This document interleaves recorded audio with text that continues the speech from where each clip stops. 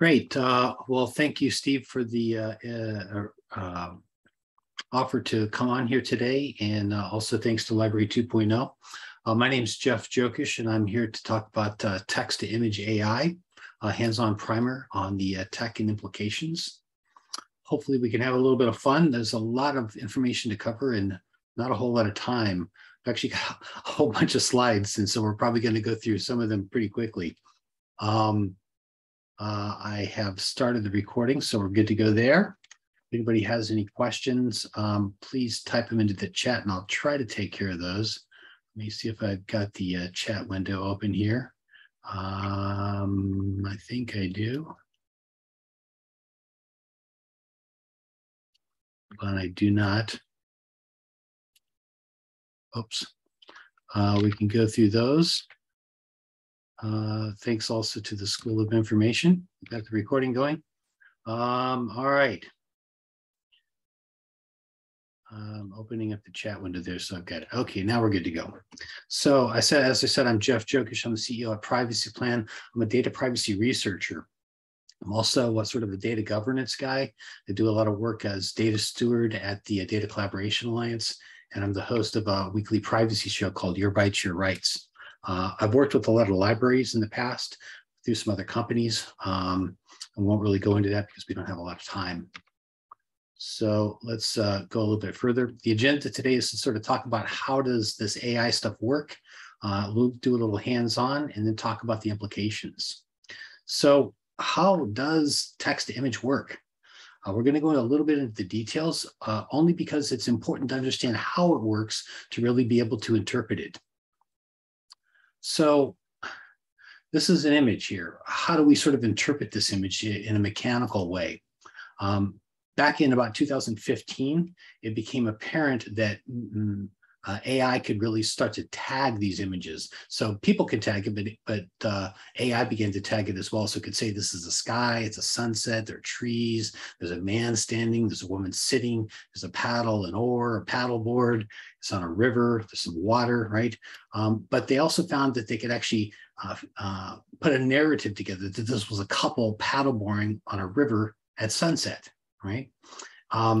And this was interesting because after they began to do that, researchers said, well, what if we could do the inverse of that? Could we say couple paddleboarding on a river at sunset and have it generate an image of that rather than actually, just tag it as that? And it was a very provocative question. And in about a year after they asked this question, they presented this paper called Generating Images from Captions with Attention in 2016 from University of Toronto. And it was pretty groundbreaking. So this is from this paper, right? Stop signs, flying, and blue skies. These are only like 256 by 256 images, but you can actually sort of see the stop sign in the sky.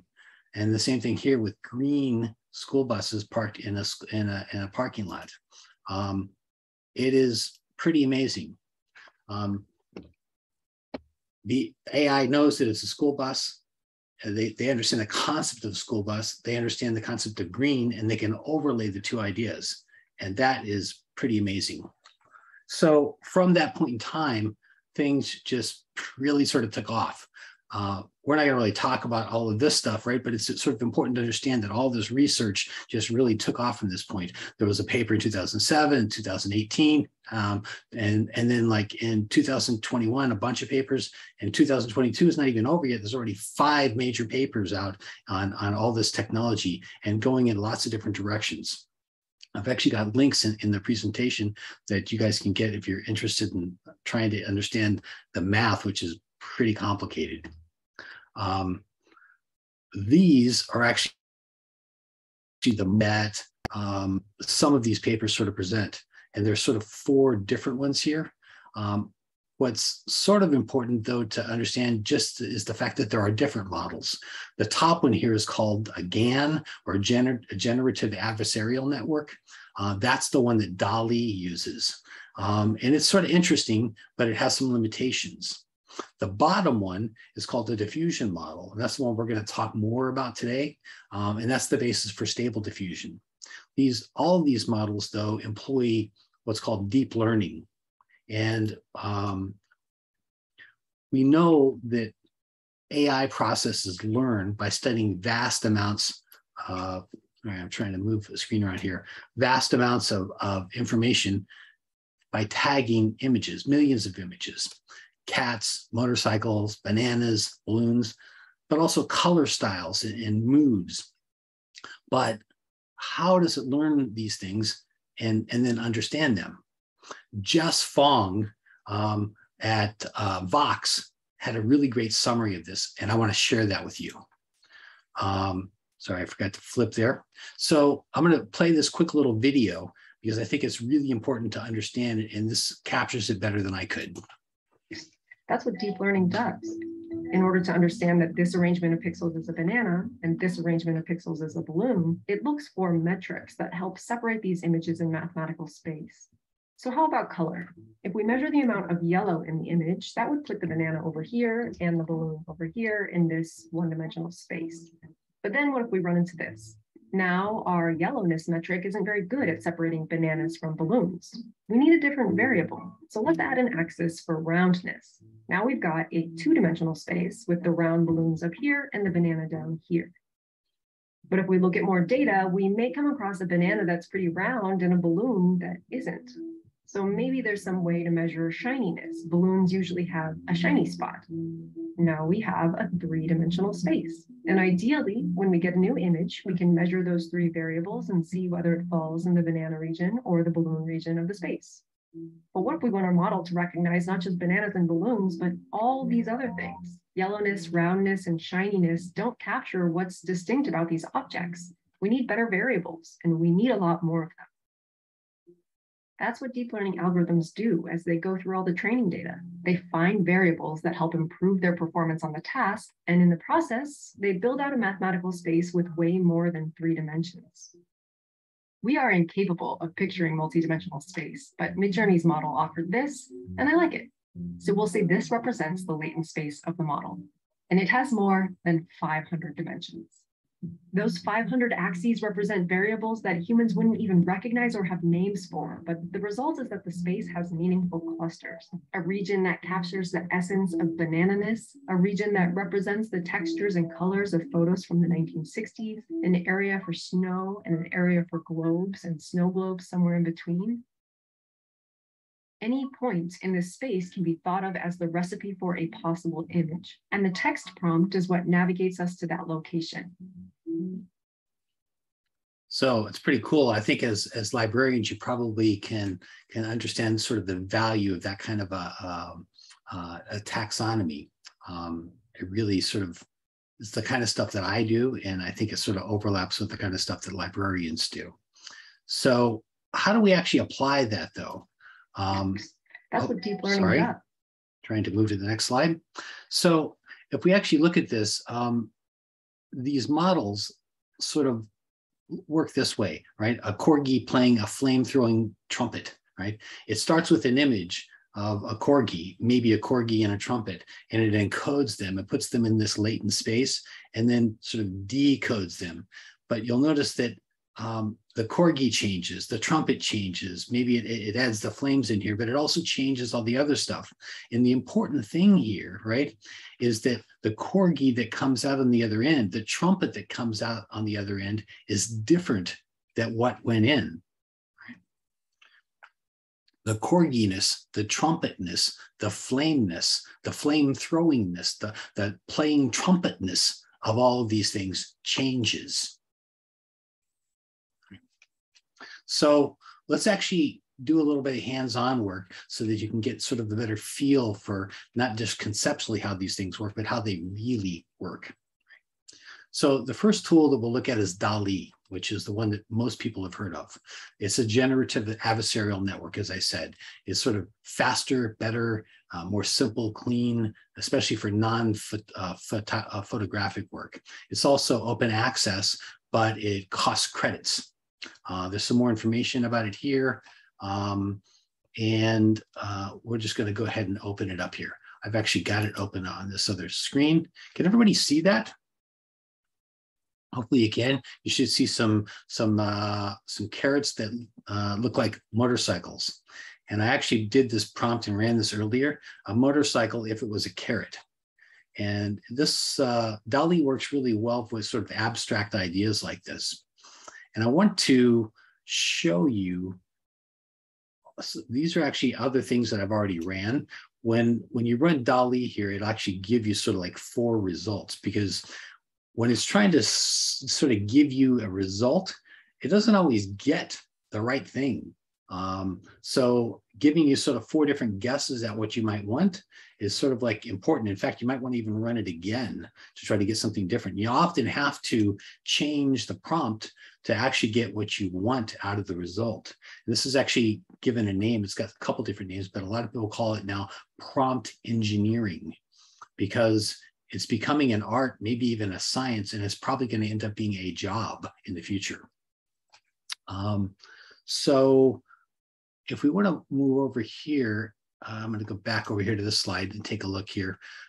This is one that I did a while back called Mike Tyson Painted by Vincent van Gogh. And I think it actually came out really well, but it took me a while to get there. And if I come back over here and go to my collection, you can actually see a bunch of stuff. Here's some other Mike Tyson painted, but I was actually trying to get to something particular. And I started out here, Mike Tyson face tattoo painted by Van Gogh. You notice I actually spelled Van Gogh wrong, right? And so it didn't apply that correctly. But you also notice, right, Mike Tyson with face tattoo, right? It didn't put Mike Tyson and the face tattoo that Mike Tyson actually has on his face. It just applied a face tattoo that somebody painted on Mike Tyson. So it didn't actually understand what I wanted, which is a bit of a problem here, right? And it did that in a couple different variations. So I tried it again here, right? Mike Tyson with face tattoo in the style of, because I didn't realize I had actually misspelled Van Gogh, right? So I tried it again, and it gave me different results. Still didn't get anything right. So then I realized that I'd actually spelled Van Gogh wrong, and I tried it again, right? So then it actually started giving me the Van Gogh style, but still didn't understand that I wanted the Mike Tyson with his face tattoo. So I never actually was able to get the model to understand that I'd wanted the Mike Tyson picture with the face tattoo. We'll talk about that a little bit more in a minute, but you can sort of see the problem. So then I started going a different direction. I was like, well, how about Mike Tyson with face tattoo in the style of Starry, Starry Night? So got some interesting images, but still, I still never understood that, right? And I finally just got rid of the whole face tattoo thing and got some awesome results, but the face tattoo thing is gone. So you can see that it can come up with some really sort of brilliant images, but not really necessarily exactly what you want at times, right? If I come back over here and look at, well, I'm going to actually go on, right? So here's another example: girl with mohawk and on a motorcycle in a cornfield, right? Really well, right? Great motorcycle, great body of the girl. She's got a mohawk. She's in a cornfield. This looks pretty awesome. The face here is distorted a lot, right? And DALL-E doesn't do great with faces when it sort of recreates them. So that's a bit of a problem, but otherwise this is pretty damn great in terms of image generation. If anybody actually has a prompt that they'd like to try inside of DALL-E and wants to type that into the chat, we can actually run that here. We'll test that out. But otherwise, I'm going to keep going because we've got sort of limited time here, right? Here's another one from DALL-E that sort of gives you an idea of some of its coolness and its limitation. I really like this one: a cyber world with palm tree and an expressive oil painting, right? So when I said a cyber world, the model didn't really understand what I was going with cyber world. So put like a little phone here, and I guess you could maybe see a little outline. But if I had said like a cityscape, right, cyber cityscape, it might have actually done something better. The other images that it threw up, the other 3, had nothing in the background other than like a palm tree. So it got the palm tree right, and it got some really cool colors, but there was really no cyberness to it other than sort of the feel. There was no cyber worldness to it, right? So I'm going to try here let me actually reconnect this. Sorry. While you do that, Jeff, there are a couple of suggestions in the chat if you want to run something live. Yep, I just saw that and I'm getting over to it. And I'm going to paste that in there. Black cat with a witch hat and a purple moon. We'll generate that and we'll keep going. We'll come back to that in just a second. Another one here that we did was the Eye of Providence. Like that's the eye on the top of the pyramid on the back of the dollar over a colorful data stream as an expressive oil painting. Pretty cool, right? So that's not bad at all. The other model that I wanted to show you here was stable diffusion. Now, stable diffusion is the latent diffusion model that we sort of talked a little bit more about. Better at photorealistic, better at faces. It also has a feature called in-painting, which is really cool. It's free, it's open source, it has lots of implementation. It's a little bit hard to use because it's free and open source, but there's lots of cool feature functionalities. Let's go back over here and take a look at that witch black cat. So here we've got some pretty cool things, right? What was the cat? A black cat with a witch hat and a purple moon. So notice here, right? It has a purple hat, not a purple moon. It actually, only one of them had actually got the purple moon right. Sometimes it doesn't understand where the color should be applied, right? So it has some problems with where it should apply which variables. It got purple into all of them, but not necessarily the purple moon, right? So you have to sort of understand some of the limitations here. That's why these prompt engineering things, understanding how it's going to apply different variables is really important. And you'll understand that maybe a lot more when you see how complicated this is. So this is a collaboration through Google Colab Research that applies all the stable diffusion variables, right? And this is something that like some guy put together. A lot of people use it though. It's not just some guy, it's some guy that really knows what he's doing, but it allows me to run different prompts in stable diffusion. And I can change all these different variables and then press it and have it run stuff. And so the last thing that I actually was trying to run was a motorcycle if it was a carrot. And it looks like it's actually trying to run something there. I actually ran it earlier, but I hadn't connected it to my Google Drive, so it may be in a loop. That could be a problem here. But I can show you what it's done before. So this is one, right? This is like a stunning image, right? A young woman wearing a hat, Greg Rutkowski, Artgerm, trending on ArtStation, cinematic animation still by Lois Vanderbartle, Ilya Kushinov, MetaHuman. That's the prompt. All of those variables, and this is what popped out. It actually popped out several, but this is one of them that was really cool. Now, the photorealism of the face is just amazing. Now, it does have this weird sort of artifact here that seems to be like a shadow of her hair, right? But I mean, this is amazing. Another interesting thing to note here is that it has this Greg Rutkowski in here. Greg is an artist who is unhappy that his artwork is being used in this model. So we're going to talk about that in just a minute, right? And one of the reasons his artwork is so used in this is because his name is a default prompt in stuff like this. So if you look down here, right, it's actually the default prompt on here. And so that's one of the reasons his stuff and other folks are being used so often. And it's not just him, right? But other folks as well. And so he's got a pretty good claim for being unhappy with the fact that at least his name is being used. So the question though is his art being used inappropriately?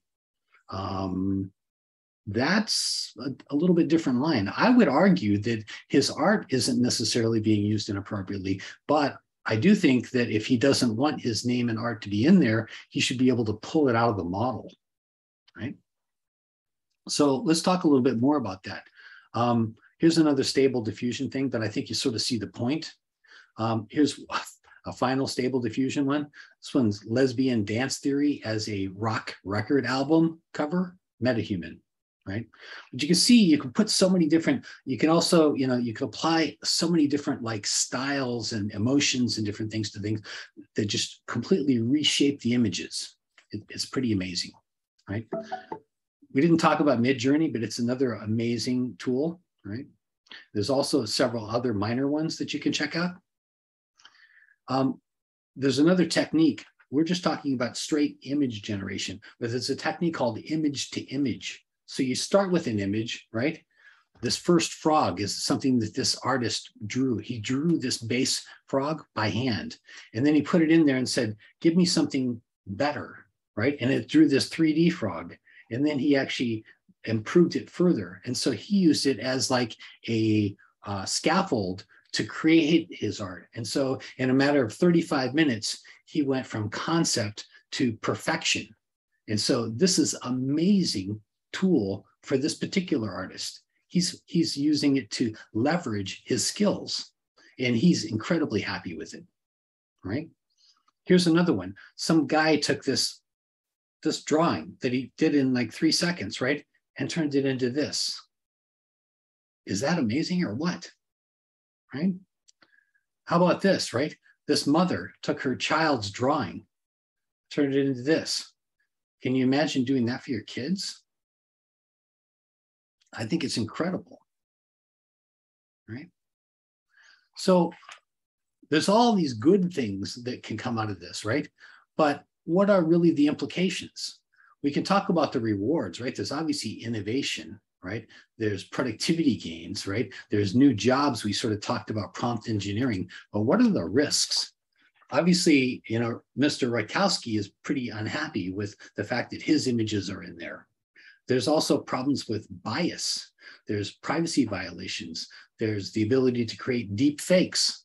There's lost jobs. I mean, if this is so great at creating graphics, how many graphic artists might lose their jobs, especially on the lower end of it, right? Yeah, as somebody said in the chat, what about degradation of skills? Yeah, I mean, if nobody has to draw anymore, do people forget how to draw? Do we lose the ability to do basic drawing? So let's talk about the copyright thing for a second, right? Is this stealing, right? I would argue that it's not, because of the way the stable diffusion models work, right? It's not taking Mr. Rutkowski's or anybody else's work directly. It's taking maybe the style of the way they work, they look at things, right? And taking that style and applying it, but it's not taking any of their work pieces directly, but their work pieces are incorporated into the corpus. So if they're in the corpus, and he doesn't want it in the corpus, I think he should be able to take them out. Perhaps like a DMCA, like a takedown notice, which I know all you librarians are familiar with that concept, right? Should he be able to say, take my stuff out of the corpus and retrain your model without my data? I think that's valid. So that's where I would go with this.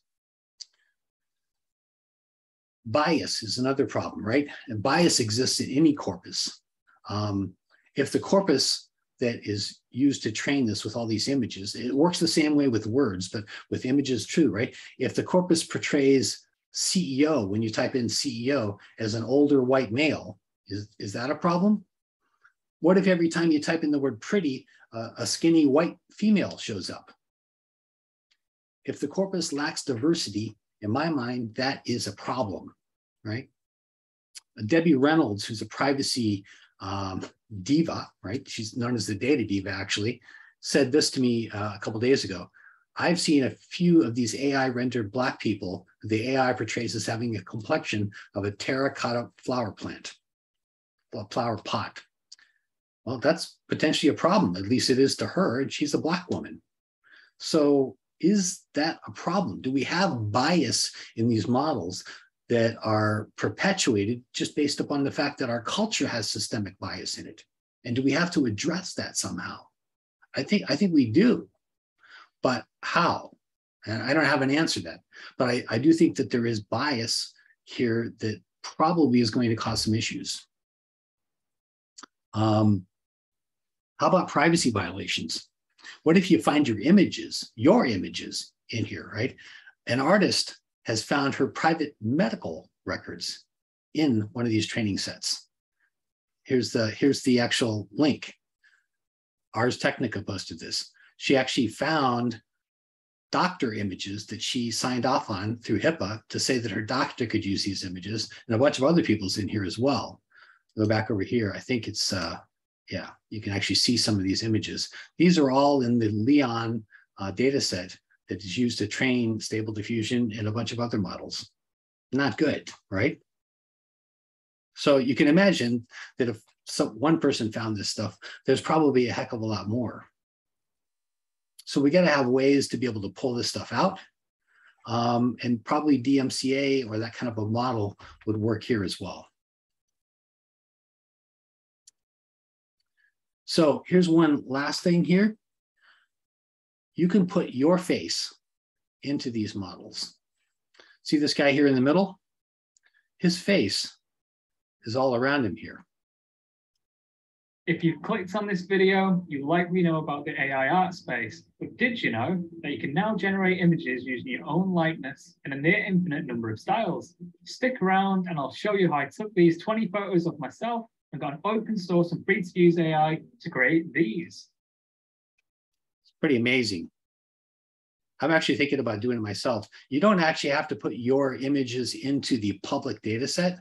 You can actually sort of like put them into like this Colab that I was showing you here. I can actually create like a separate little data set of my own images and then add them to this data set and be able to generate myself as, you know, a superhero or whatever the hell I want to do, right? And that technology is only going to get better and better. But if you clicked on this video, sorry. if you clicked on Sorry, but if you think about it, right, that really ties into the ability to create deep fakes of people. And we know that's a problem. So, well, it's also really cool. It's also really scary.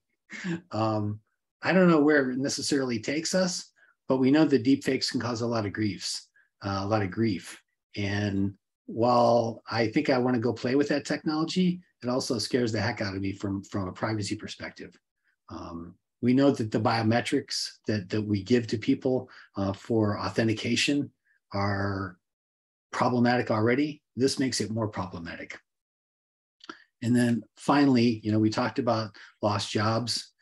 There's really, you know, not enough time to go into all of this, but there's some interesting stuff here. There's a great article on Ad Age, I think it is, on how agencies are actually using this technology. There's also some tools here on prompt engineering you might want to check out if you're interested. But it's really a changing world. And there's other stuff here we haven't even talked about. You can use this technology to take an image and improve it, not just edit it, right? So there's ways you can actually extend an image as well as edit it. So you could take an image of, you know, yourself and add in a mohawk on yourself or do things like that. Really, the sky's the limit. So we're sort of at the end of this. I wish I could say a lot more because there's so much more to say, but it's only going to get better. It's only going to get scarier. And I'll just stop now. If you've got questions, I'd be happy to answer them. And we can go on a little bit longer, I guess, because we're sort of at the end of the conference. So if anybody wants to stay around, I'm happy to stay around and answer questions.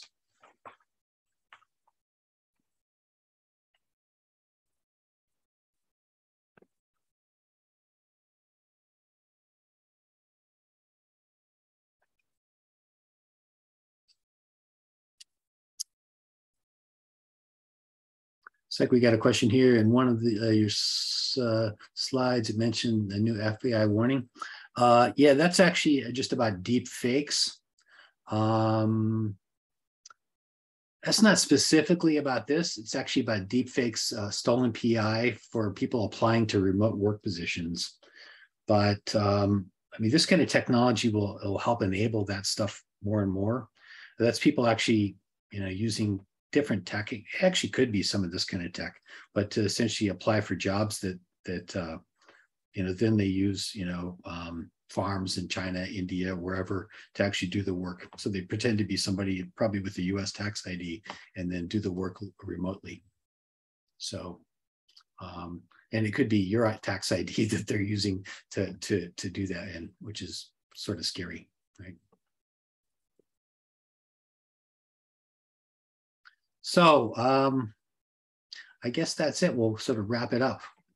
But hopefully that gives you guys some knowledge, and you want to check this out and at least be aware that this is out there, because I think it's going to change a lot of things. We didn't talk about text to video, but it's already out. Facebook and Google are both showing Showboat technology. It's not available to use yet unless you've got a special invite, but you can type in the same kind of prompts as you can for creating images and actually create live videos. Facebook just released theirs, and as soon as Facebook released theirs, Google released something that's a little bit better. So that's pretty hilarious. They always like to do the infighting.